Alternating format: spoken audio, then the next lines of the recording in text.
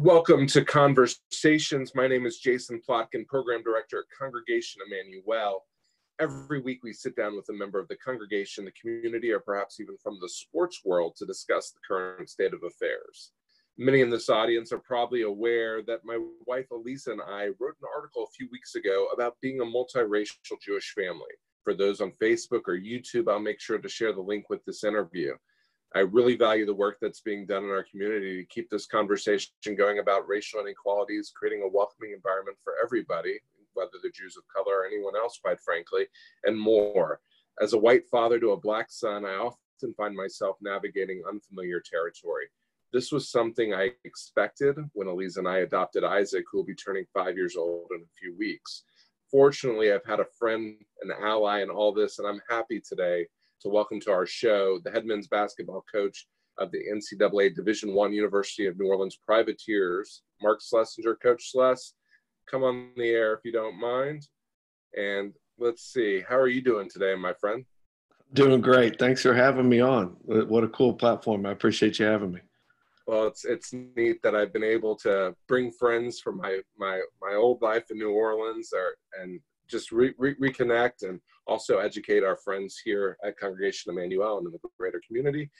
So for our loyal listeners, to set the stage for our conversation, let's talk about your family dynamic so people can understand why it is that you are the one I wanted to bring on. Tell us about your family and how your family grew to include three beautiful children. Yeah, it's been an amazing journey. My wife and I met here in New Orleans, ironically. You know the story well, but we met here in New Orleans back in, I want to say, 2005. I'm terrible with dates, but we met here we flew into the airport together and met here at the baggage claim waiting on our bags. I looked over and saw this beautiful woman, and we started talking and hit it off pretty quickly. And next thing you know, we're married, a year later. And I convinced her to move to Natchitoches, which I was living at the time. And my wife is from North Carolina, an African-American female. So, we had an interesting dynamic already from the beginning. And we were, obviously in love. We wanted to be parents. We wanted to have a family. We talked about, at one point from the very beginning, we talked about either getting involved in foster care or adopting at some point in our family dynamic. When the time came and we got to the end of the road of us trying to get pregnant and trying to have our own children, and we went through all the things that so many people go through with no avail. We began exploring our state foster care system through here in the state of Louisiana, the Department of Children and Family Services. So we began the training and began, fostering. And we always had the plan to foster to adopt. And to kind of make a long story short, we've been blessed to adopt three children from here in the greater New Orleans metropolitan area. My oldest son is 8 now. His name is Holden. And he's from south of New Orleans. I know some people don't believe that there's actually a south of New Orleans, but there's a way south of New Orleans down in Plaquemines Parish. So he's from about an hour south of New Orleans out towards the Gulf. And he is Caucasian. And then my daughter, Nola Ann, like New Orleans, Nola, was born here in New Orleans. And so she's 7. And then our baby is Bo, and he's 18 months old. And he's biracial, and he was born here in New Orleans as well. We've been able to be lucky enough to have probably 8 or 9 placements in foster care throughout our time since we've done that in the last 8.5 years. Some ranging from as short of 48 hours, and some that have been with us for well over a year. So it's been an interesting family dynamic for us, for sure. And it's interesting, is suffice to say, obviously you were the most significant exposure I had to the foster care system and adoption. Unbelievably, when this was going on, when you first started this, I was 29, 30 years old. So, that wasn't something I was exposed to. And then when I was at UNO, we were able to tell your story on a real national level. I mean, we got coverage, CBS Sports, Greg Doyle, great national writer locally, Brian Alley Walsh. And using your platform, you've given people a sense of what the foster system is. How have you used that coverage to, educate people about foster care, adoption? I really think it's fascinating. Yeah, I think kind of from our end, just like a lot of the things that I've learned with you and Aliza, so much of who you are is faith-based, and so much, begins in your core of your faith and who you are and what you believe your calling is. And that's the same for us as a Christian couple, that we've always believed that was a calling for us, that there were kids in need, and there were kids in need that were immediately in our backyard, that were right here, that needed homes, that needed help.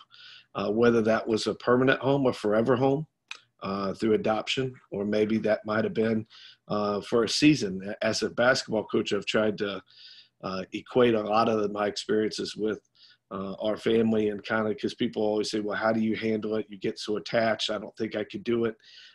And I really put it in the process of I may coach a player for a season, and I may have a young person or a child in our home in foster care for a season. And while they're there in our home in that season, we've got to be the best parents we can for them and make them feel safe and loved and cared for, and do the best we can. And we've been able to share that platform openly. And we talked about it initially, and I know you and I did too, when kind of the national story came about, of I was very, very hesitant about doing it. And then in the end, we decided to do it, just because it gave some people an opportunity to see that it can be done, that there are plenty of kids that are out there that need help and need to feel safe and need to feel loved.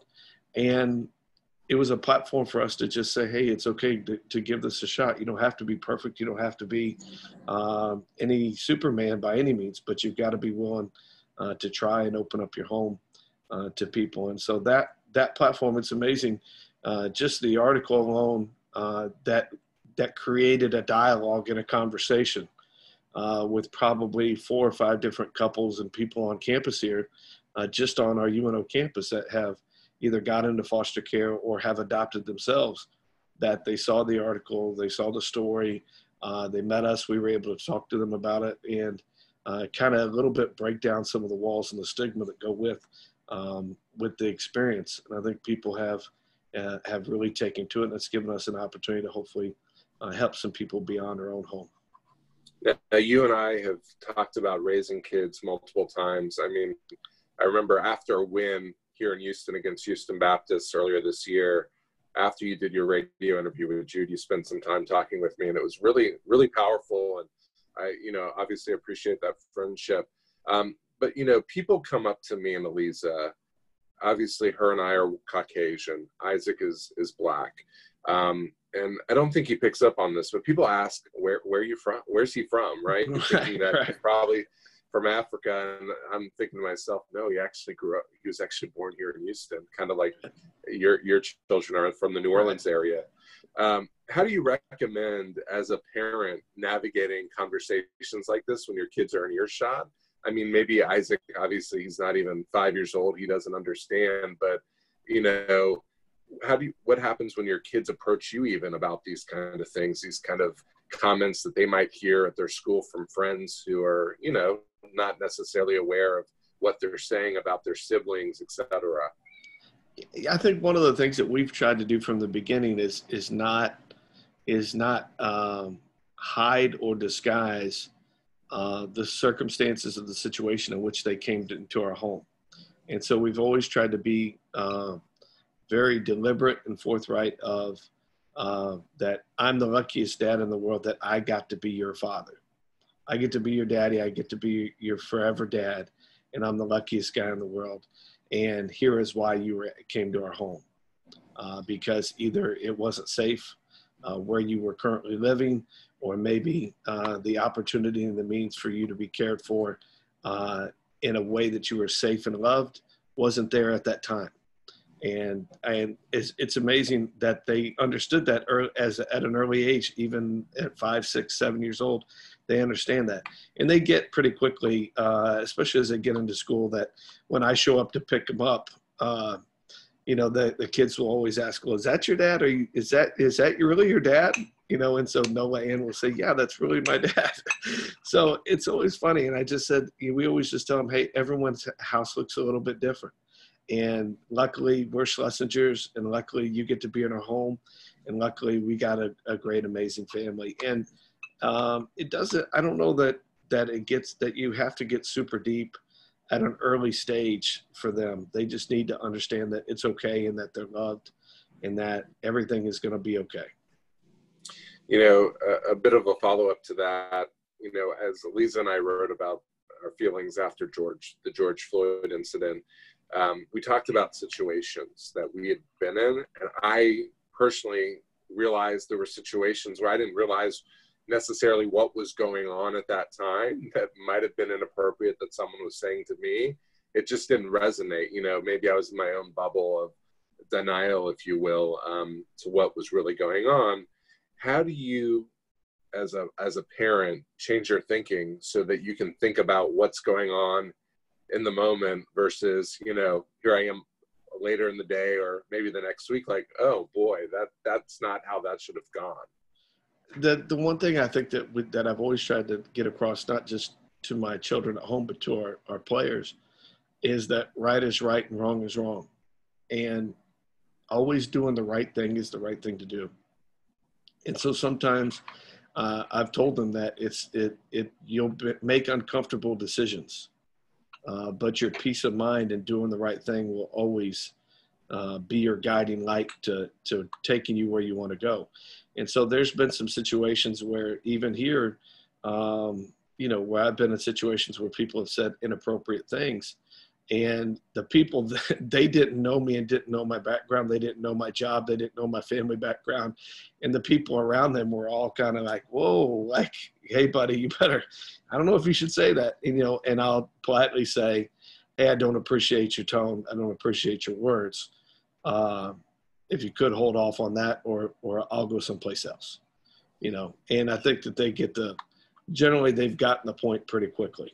And it doesn't have to be. I'm never in an interest to argue with people, because the people that are hunting arguments, they don't ever want to change their mind. They always want to keep their mind set on what they were. So I rarely hunt out an argument, but there's a lot of times that I'll just say, hey, I don't appreciate the tone, or don't appreciate the direction of where you're going with those comments.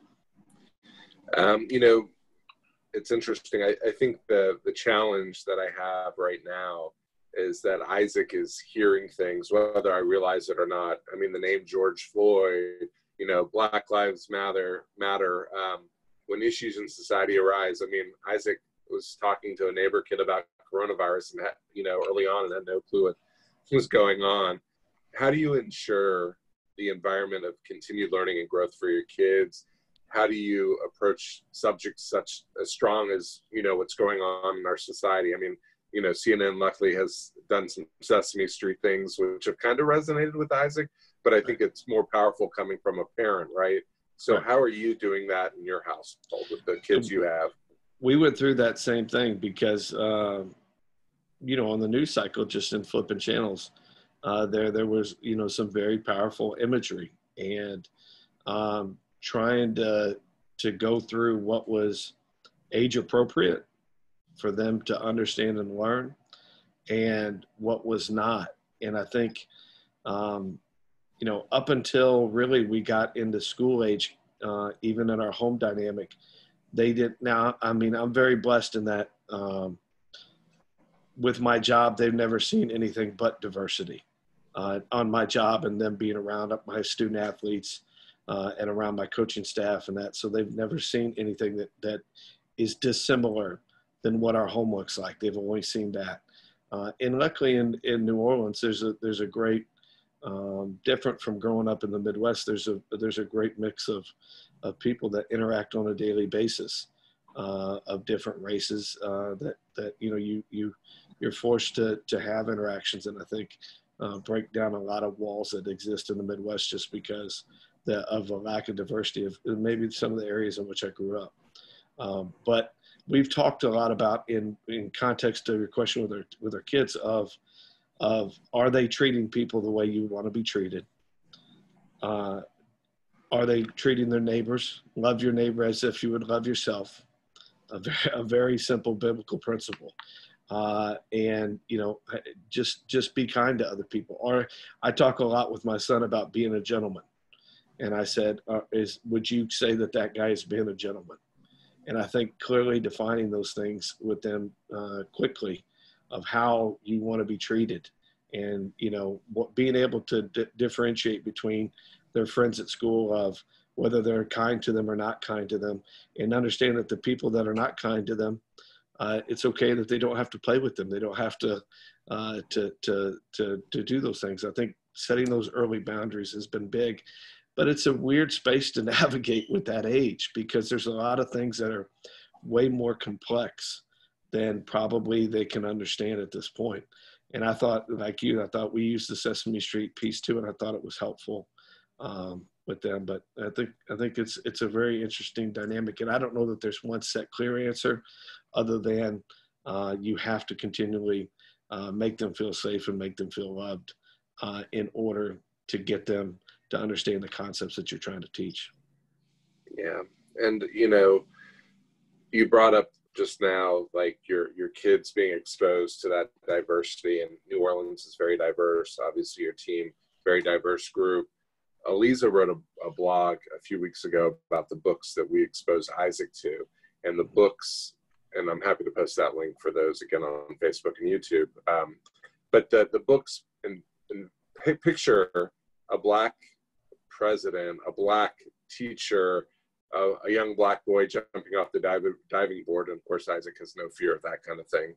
But, you know, last time you and I talked, we talked about setting up role models for Isaac that, and you know, that mirrors who he looks like and who he can inspire to be. Correct. Let's talk about that some. What have you done for your children? What are recommendations you'd give to people about people that, you know, they can aspire to be or mirror who they look like? Yeah, there's an interesting story, and more than an answer, I'll give you a story and an example of that. I've been really lucky that one of my former players, is a young man named Corey Dixon. He's not young now; he's 30. So I began recruiting him when he was 16, 17 years old. He lived in Argyle, Texas. Went to Argyle High School. He played for me at Northwestern State, ended up matriculating down here and played for me when I became the head coach here at the University of New Orleans. And he and I were always very, very, very close. He went on to play professionally and overseas in Australia and in England and Belgium and Canada. But in the process of that, about a year into his professional career, his family was tragically killed in an auto accident on vacation. So it was his two youngest siblings who were under 10, and then his mother and his stepfather. So he ends up, in reality, really living with us in his off seasons when he's back in the States. All of his other family was in the Midwest, Iowa, Nebraska. So logistically, it was easier for him to be down here with us to work out. And then, so he stayed in our upstairs until about a year ago when he bought his own house, and he's on my staff now. But we talked a lot about how important it was for him being in my house, that there were some questions, and him being a biracial man who's 6'8", and I'm 5'8", 5'9". But there was going to be some questions that not just Holden, but Nola, Ann, and now Bo were going to have that maybe, you know what, I just can't answer. And I can't profess to have the answer to everything. I haven't walked in those shoes, just like he hasn't walked in mine. And there's some things though that are going to come about that I may not have an answer to. And I think in other cultures, that's the uncle, you know, and it was the Tio and Mexican culture, Latino culture. It's the Tio that he's Uncle Corey. And so there's some things in our household that he knows that I'm counting on him to be a role model and to answer some questions for my children that, you know, I may not be able to. And that could be doesn't have to be family. It could be your best friend that you foster a relationship with at work. It could be someone that you went to school with. It could be someone that you're in the same synagogue with, or you go to church with, or anything. But you have to reach out and get out of your comfort zone in the situation that you or I are in, and make some relationships of which you can expose your children to some interactions with some people that may look more like them than look like you. Right. And those who are part of the synagogue community know that my son Isaac gravitates to Christian, who is our receptionist, Hattie, who's a longtime member of the Emanu family. I mean, he talks about these people in our Jewish community and our Emanu family quite regularly. And I think we're always thinking about other people that Aliza and I are connected to that could be great mentors, or someone that can mirror that Isaac can see himself aspiring to be. You just brought up Corey, and obviously I have an affinity for Corey. I love seeing him when I get a chance to. But outside of your family, you have your student athletes, right, who look to you as a teacher, a coach. You're like family in many respects to these kids you've built relationships with, and they come to you from wherever they're from, whether they're from the Midwest, Texas, or Ville Platte in Louisiana, but had to drop a Ville Platte. But what are some of the ways that you create an environment of partnership with your coaching staff and your student athletes that allows diversity and life experiences to be an asset, whether it's for other teammates or something you're trying to grow them as they become young men in our society? When we talk a lot about being ambassadors, and we really try to take the opportunity to be ambassadors, not just for people on the outside would automatically think, oh, well, you're just talking about your program, or you're talking about your university. But for us, we really try to build a bigger brand or ambassadorship from the end of our city, not our family, our faith, all those things. And that the very first thing, and I think everything that's happened in the social scene and the social justice scene that's happened over the last few months is it's forced people to talk about having a dialogue. And one of the key tenets to what we do is that, and immediately is we'll try to force our guys out of their comfort zone into having a dialogue with people, opening up. So if we're at the airport, we won't travel. When we're walking, we won't wear our headphones. Now, if we're going to sit down at the gate, we're waiting on a flight, or we're on the plane and we sit down in our seat, we'll put our headphones in, but normally we'll have our headphones off, because I want our guys to be open and engaged to people when they're in the TSA line and they're waiting to get on, and the lady across the line from them says, oh, you're huge. How tall are you? Where are you from? What school do you go to? And it's opportunities for them to break down walls that somebody might have had. They may not have ever talked to somebody who either looks like them or is as tall as them, or is anything. This is maybe their first opportunity to change somebody, change their impression, change their outlook, and then also open up the door to communication, to, like we talked about before in this, about how can we bring people into the circle that may not have been in the circle and expose them to a better, more positive outlook on life. So whether that is with just how we travel and how we engage in people in our travel, or eating at a restaurant or staying in a hotel, but it also is our outreach in our community, whether it's our outreach with Special Olympics, which is our best, our most established service partner that we've done stuff with for over 10 years, or it's going and visiting different things while we're on our trip. Last year we played at the University of Memphis, and so we got to go to the Lorraine Hotel in the National Civil Rights Museum, which in hindsight, with everything that happened, what a powerful experience for our guys to be able to see and do with everything that happened. It gave them really a base to draw off of. And I was so proud that how they approached the trip, and that they were open to learn and listen on that. And I think it really paid dividends for us in how they've approached, how they want to make change, not only with our team, but on campus. Wow. Yeah, that's really powerful. And then another question. So a lot of what's going on in our society with issues where there might be a racial bias really resonated and hit home for the University of New Orleans athletic department. This actually made national headlines after the Boston Globe ran it. But the athletic director at the University of New Orleans, Tim Duncan, who's a large Black man who was a former college basketball player, not to be confused with Tim Duncan, the NBA legend. This Tim Duncan will tell you he's the original.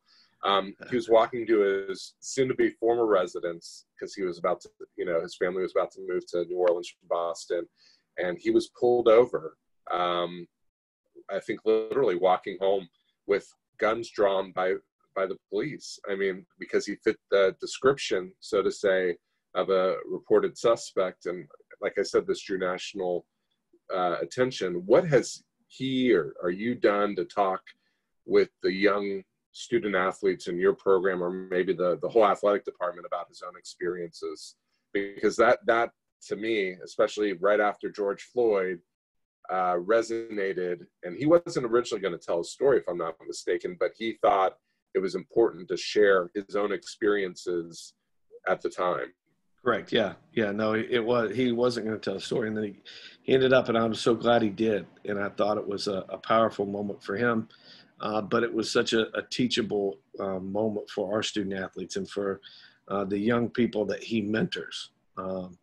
It's very powerful for our guys to have our athletic director and the guy to have a relationship with him, and him be able to really carry on these learning legacies for him. And so it's been really neat for him to be able to do those things and teach those moments. But it's very unique, and I'm so happy that he was brave enough to share that with us, and for us to be able to learn from it, and our guys to really take a lot from that. And he's handled it with a lot of grace, and it's been pretty cool to see.